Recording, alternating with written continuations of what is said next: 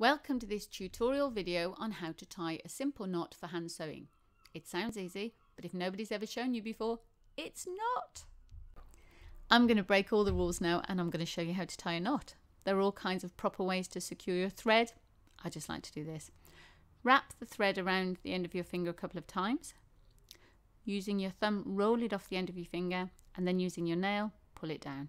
It's not pretty, but it works.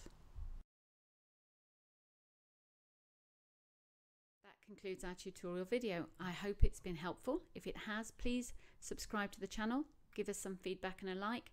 There are more videos coming soon.